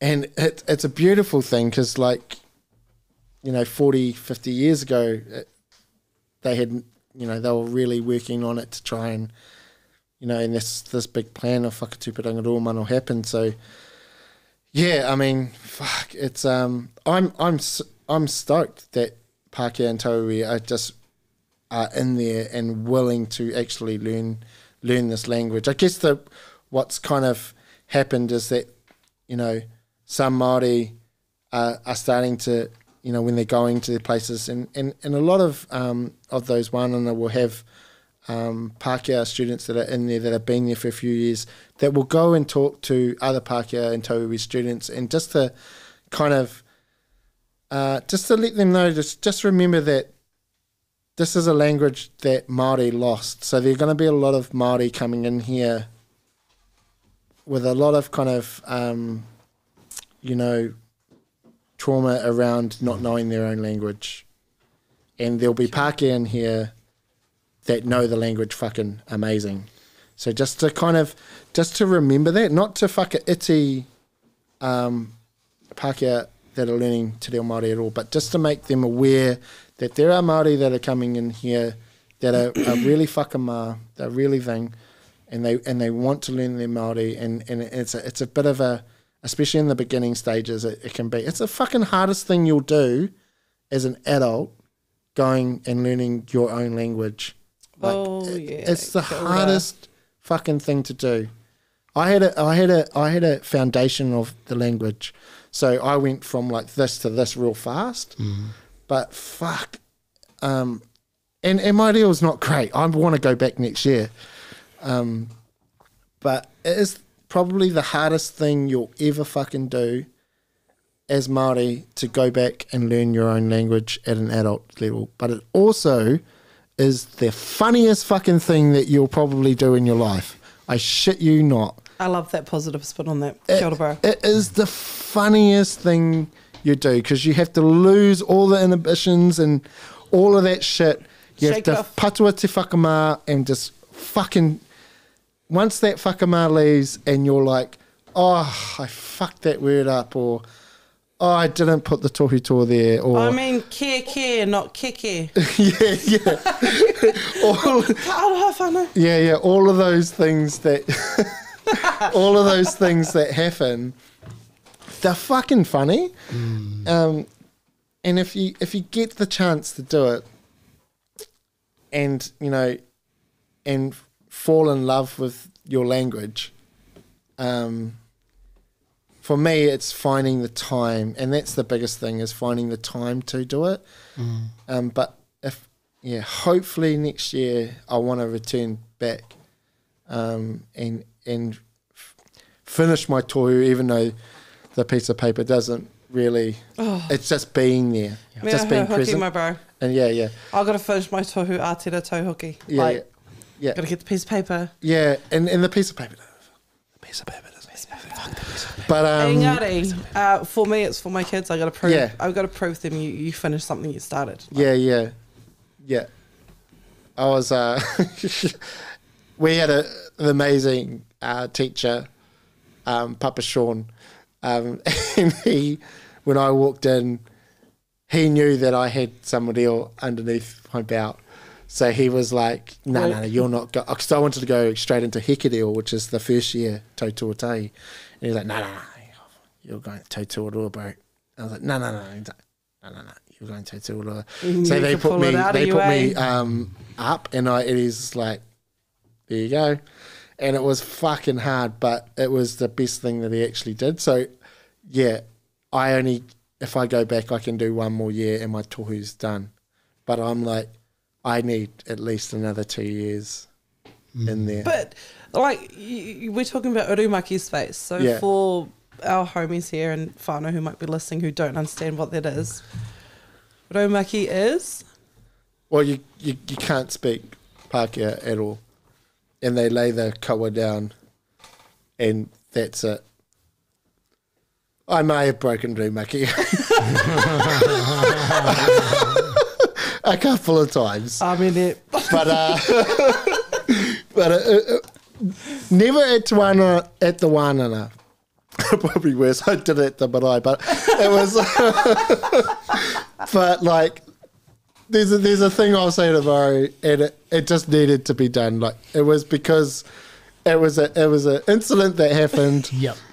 And the person that it happened to was first year and didn't know what was going on or why we were laughing so hard. So you had to do the old... So to ease his pain, which is probably one of the funniest stories that's ever happened to me, and this happened during going back and learning Te Reo Māori.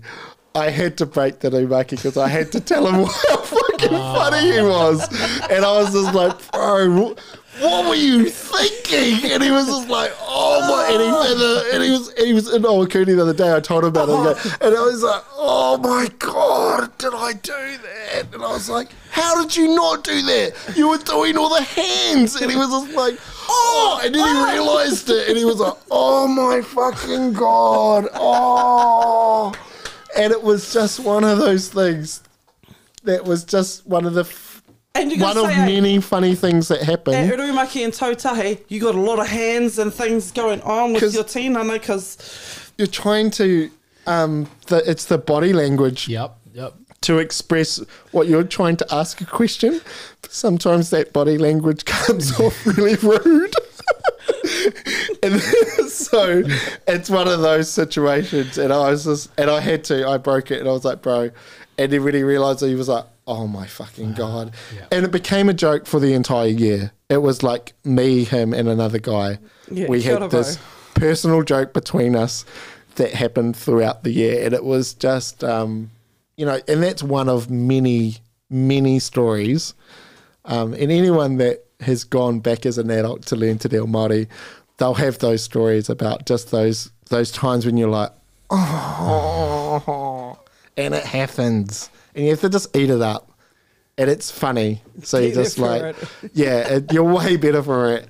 And you'll never fucking forget it ever again, all that, Cooper, all that. But that's the thing. And then you have good people around you to have a laugh about it. Yeah. Right? There's no pressure. There's no like, you're fucking stupid. You don't even know what you're saying. Like, it's always positive. Yeah. Like, we're all making mistakes. Yeah. Because I feel like that's the problem. People say, oh, it's harder to learn a language when you're older. I'm like, maybe not harder like for the plasticity of your brain. It's just like, we don't want to make mistakes. Yeah.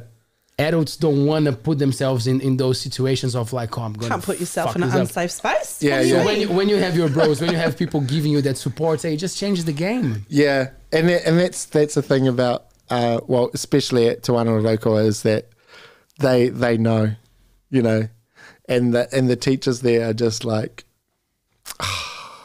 kei te whai. Hori tōne.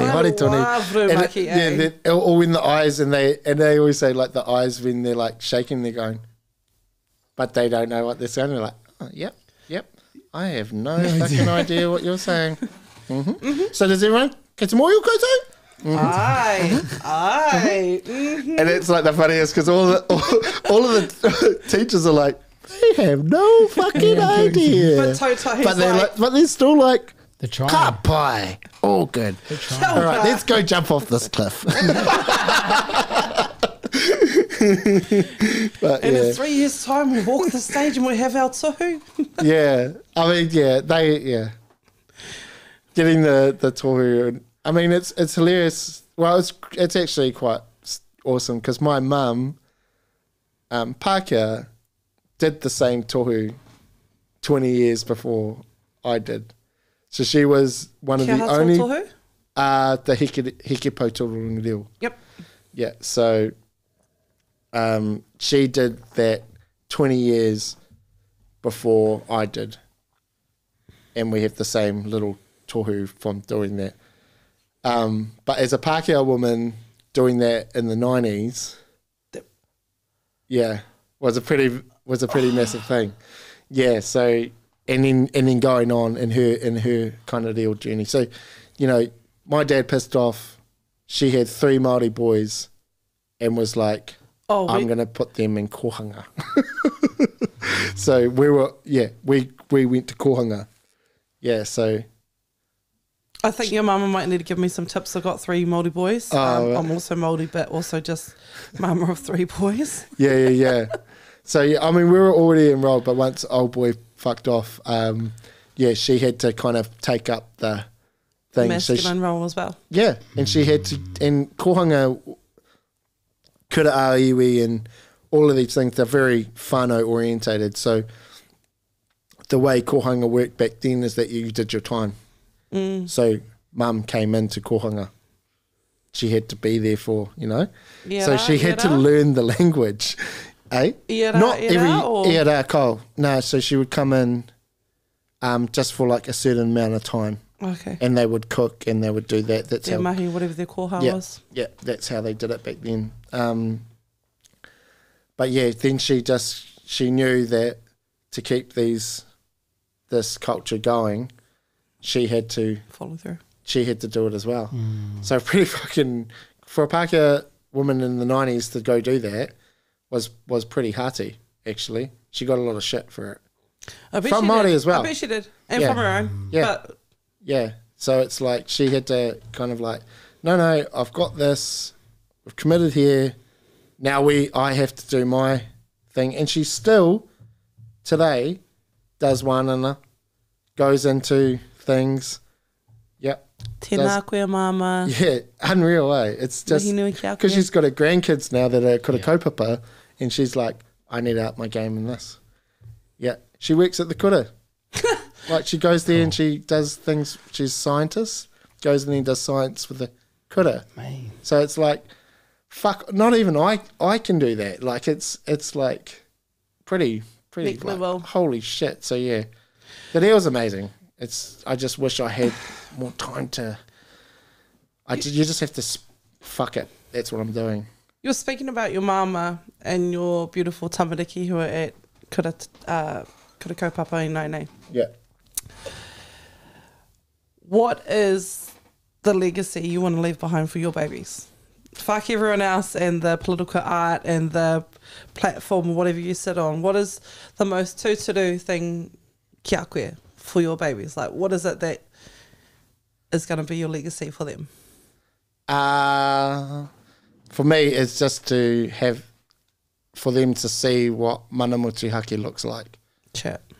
For them to actually, I don't have to have a 9-to-5 job working for someone else Killed it. because I can just do it from home. Yeah. Mean. That would be the biggest thing. That they've been brought into a place where their parents do it all. Yeah. They You don't. do. Yeah. Because it's just, I don't think I could ever fucking work for anyone ever again in my entire life. And I don't have a want lot my of- kids I have to- friends- You can collab. I'm sure you can collaborate. Collabs are always welcome. Collaboration Always. is great, but work for someone like in the sense that And the I'm 9 not, to 5, you own me. yeah, no, Nah. I never will go back to that. I don't think I will anyway. But yeah, for them to see us, and the fact that we can, whenever we want to, we can go, hey, do you guys want to fucking go to the beach? And they'll just be like, sweet. And our older girl, well, Jet is following that now. Like she's like, I want to be a farrier. And we're like, sweet. After level 2, you're done. Yep, She's sweet. like, sweet. Like, cool. Sorted. She's done. She's done. Me. Get out the system, girl. Yeah. We got you. Go do what you want to do. You know, I think it's ingrained in me, eh? It's like a very Ngāti Toa characteristic. It's just that yeah, I just like being able to work, and we have a pretty fun time. Like we get to do whatever the fuck we want to do, and there's no one that gets to. It might make other people a bit hoha that we're like, oh yeah, but we're like, Not so fluid. that's just that's just the way it is. It's, you know, even in our gallery when we had we never had hours on it. We had like decolonized hours. We had a little sticker on our So gallery. literally say decolonised And it hours. said decolonized hours. And they were like, look at it like, what do you mean it's on decolonized hours? It's like, we don't fucking have hours on our door. And it's the piss. Not just people that wanted to see us, but like all the shops around us. Because people would come like, oh, why aren't they open? Like, when "Oh, you're they're actually in never open." town. Yeah.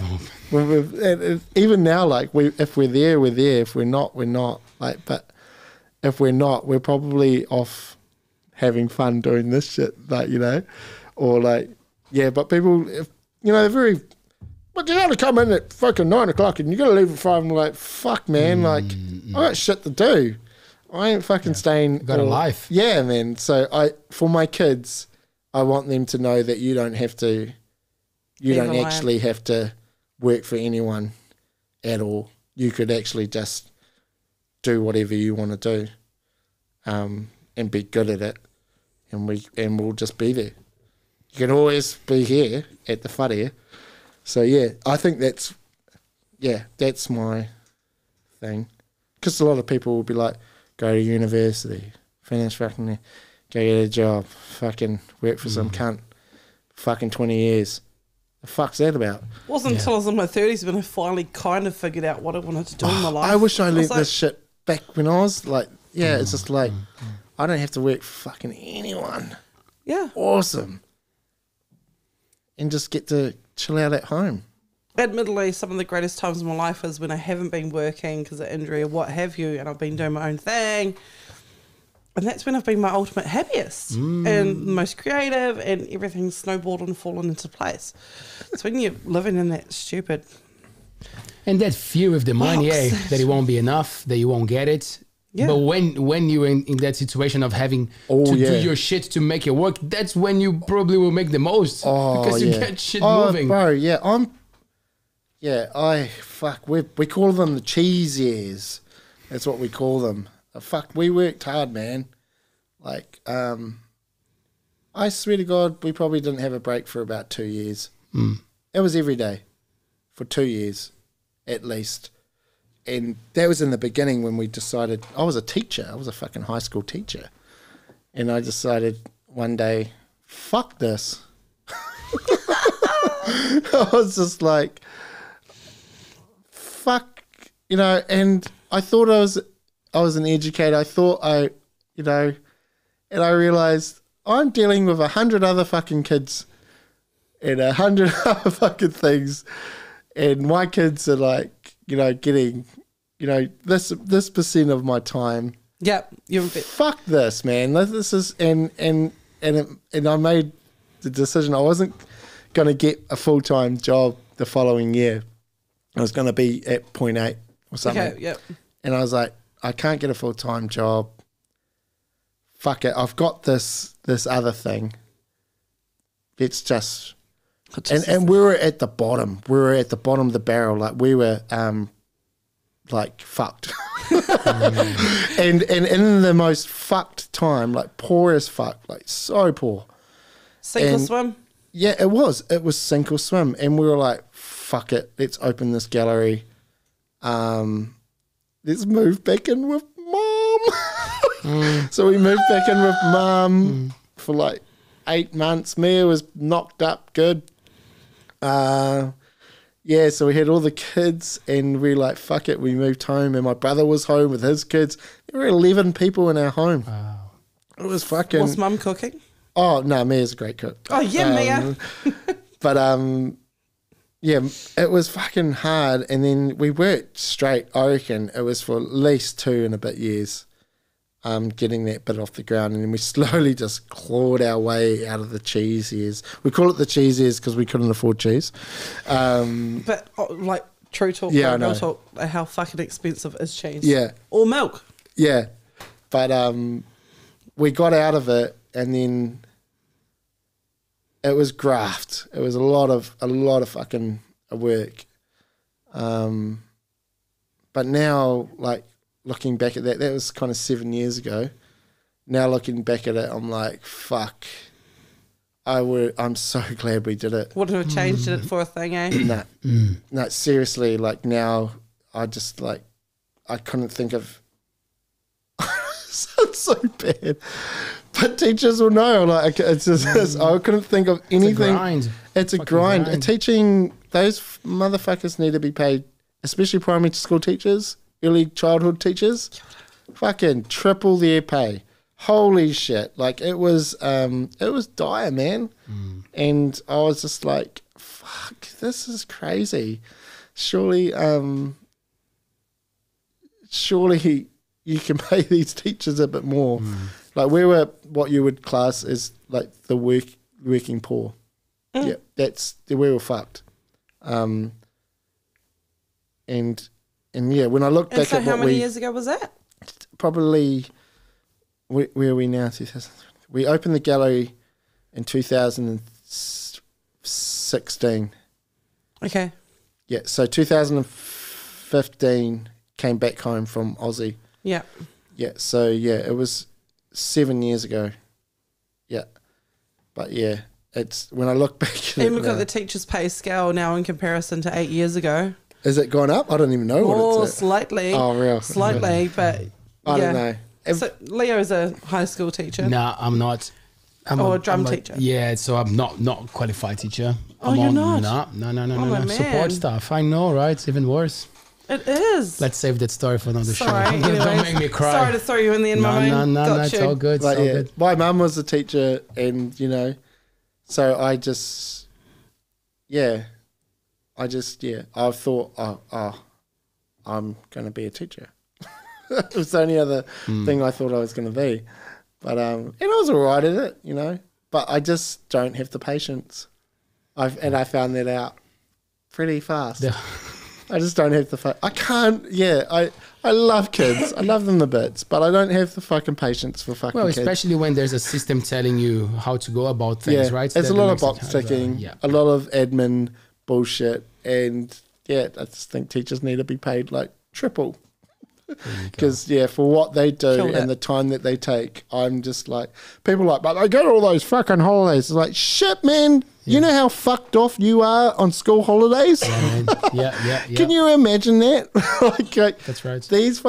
these people are taking care of your kids You and get them for teaching your 12 weeks kids of the year. and giving them like all this mātauranga and all of their time and all of their energy. Get fucked. They need those holidays, and they should be paid way better. And I was at the bottom of the scale, and I became a number. I was like the people that get registered straight away, and then get the fuck out of teaching because they realise that this is not the job for them. I was one of those. I had a those kōrero numbers. last week with Mike King about how I've been struggling to finish my tohu Yeah. because I've been teaching unofficially for 10 years and studying for the last couple.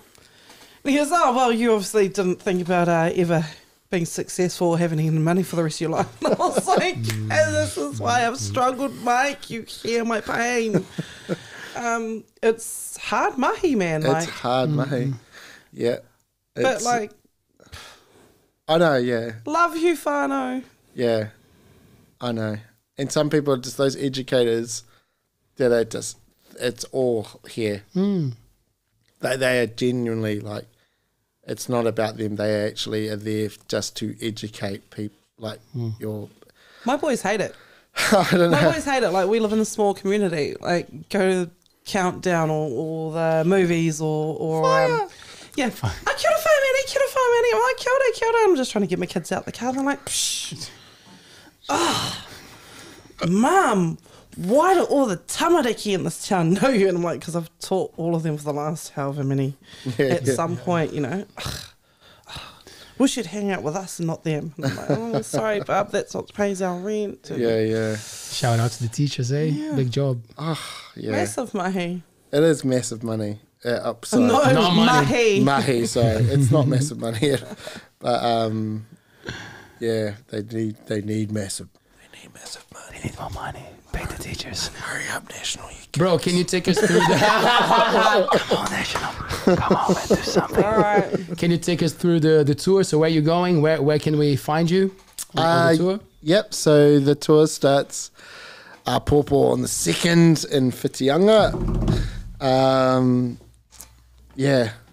And then what do we do? We head to Tāmaki Korero for Saturday night on the 4th. And then we go to Whangarei on the 7th, Tauranga on the 9th, Taranaki on the 11th.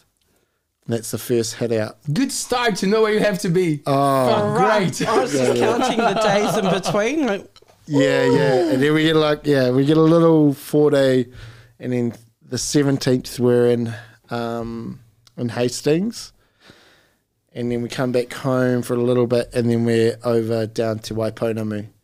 Yeah, so we'll be down in Whakatū and Nelson on the 23rd, and then we head to Ōtautahi in Christchurch on the 24th. Come back, and then our final show will be in Pōneke on the 30th of November. Rockstar, man. Fuck it. Touring. Yeah, fuck yeah. Fucking feel like Iron Maiden. Nah, it's just run to yeah, it's fucking never done anything like this, eh? Eh? Oh yeah. I wonder if you'll get cancelled. Yeah. Or maybe I don't go anywhere after Whitianga, but it's a different I've never done anything like this, so it's quite fucking nerve wracking actually. What, not sober? Well, I've done that. But it's like, to try to take on something like comedy. That's me, my bro. Like, It's, more I'm power like- to you, brother. What was I thinking?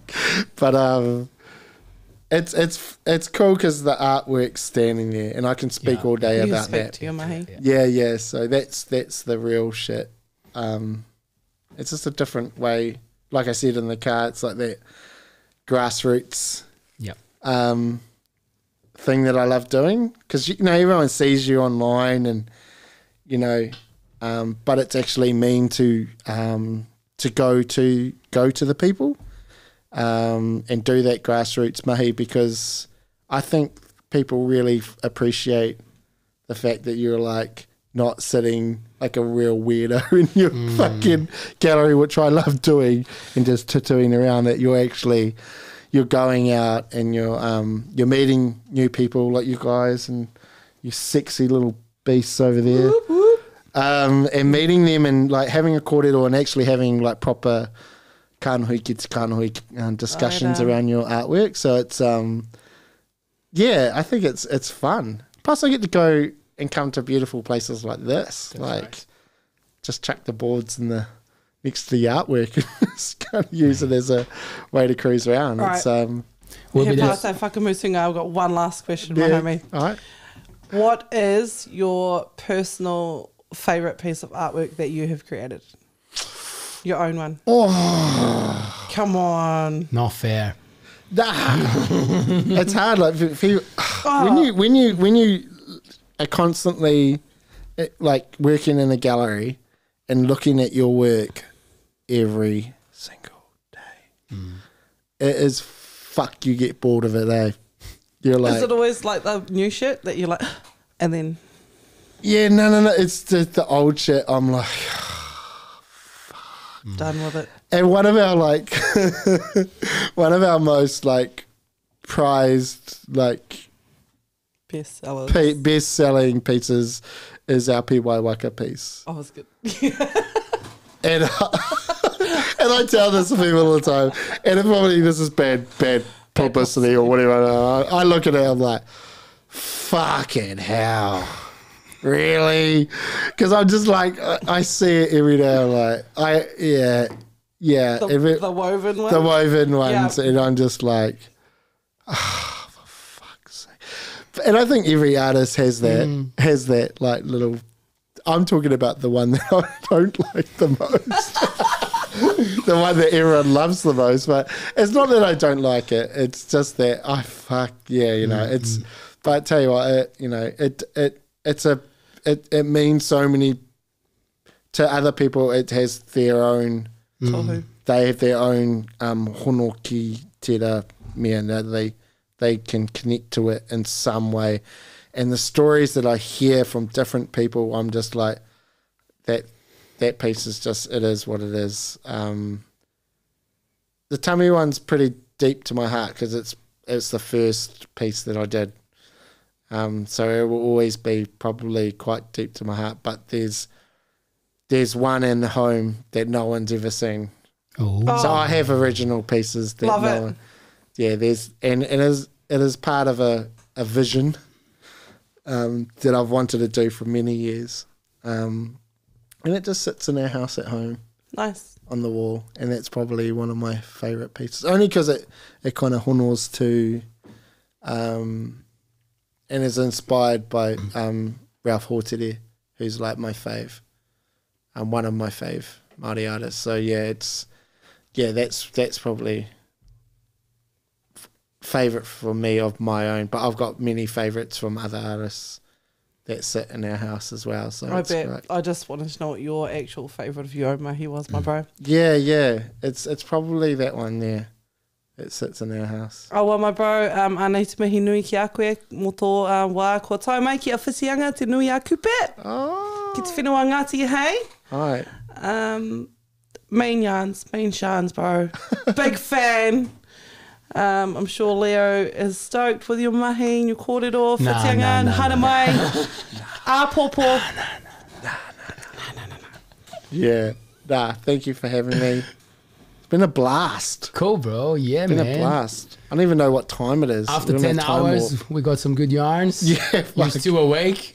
Just. I don't even know what time it is. Oh, it's open mic night, so we might get to hear e rehuko. 9:30. We're good. Cool. Man, thank you so much. Good luck tomorrow. We'll be there at the Yeah. Monkey House. So for the people watching us, if you are in Whitianga, if you are in the Coromando, if you are around, head to the Monkey House Theatre, the coolest alternative place in the Coromando. Yes, sir. Would you like to say something, Taylor, on the mic for us? Just sponsors, man. Oh, yeah, of course. I'm getting there. I'm actually getting there for sure. Thank you so much for cooked Coromando, cooked Mexican food. If you are coming to the Coromando, now is the time to get some Mexican food. Delicious. How was that? Fucking Correct. fish Orgasmic taco. as per usual. It's the first fish taco I've had that hasn't been chopped up, and then, it was a fucking solid piece of fucking ika. There you go. How good. Thank you. Yeah, it was, and if I see fish tacos on any menu, or shrimp tacos, You go to it. I'm fucking going for straight away, and especially if I see a fish, when I saw fish tacos, it's like fish tacos. Yeah, you replied And very then you quickly. said it, and you're like, is that the fish taco? I was like, yeah, because normally it is all chopped up and something. That was a big, solid fucking piece of fish. Holy shit. Yeah, Mate. cool. Thank you. Cooked That was Coromando, great. and they are having a Day of the Dead party this Saturday, the 4th, and Mr. Leonardo Magri and Stupidly will be jamming. We're going to have a good time. Hey, did you know that? Yes, I did know that. I'm coming along for the Jugs Margaritas. Okay. Oh, I thought you were saying they were going. Oh, sorry. Damn And the it. good sounds. Thank you. From 4 p.m. It's going to be a good party, so head to Cook. It's going to be fun. And Peninsula Motel, Fred, thank you so much. If you are coming to the Coromando and you're looking for accommodation, Peninsula Motel, 93 Albert Street. They even got a couple of cool houses where Yes. Mr. Hori is staying. You didn't even get the chance to see the house. No. But you will. Yeah, thank you. I'll be fucking laying out pretty fucking soon, probably. I don't know, Hori but thank you so much. Left his car, went straight to my car, like no rest for the weekend. But thank you so much, Peninsula Motel. And of course, beautiful Corominds magazine. If you are in the Coromando, you will be lucky to find the printed copy of this magazine that we publish, the Flock Media Group. It's made by the community, so we tell stories from the community. If you want to send a piece, we really appreciate it. And if you are a smart business that want to advertise in a beautiful piece that stays in cafes and establishments because it's colorful and it tells ghosts. God, I'm sorry, bro. Bad timing. Get in touch with Corominds, Corominds.nz, and obviously, The best we have is the colors. well, the colors are pretty good, right? The colors are pretty good, and we have an online and audio version because accessibility matters, and we work a lot. As Hori said, 2 years non-stop. We know how it goes. We can relate. So we're putting something beautiful for the community, and the community is backing us up. So make sure to check us out. Corominds.nz. We'll be back on Tuesday with Mr. Luke from Luke's Kitchen. How cool. Kakite. Pomari. Kia ora, ka kite.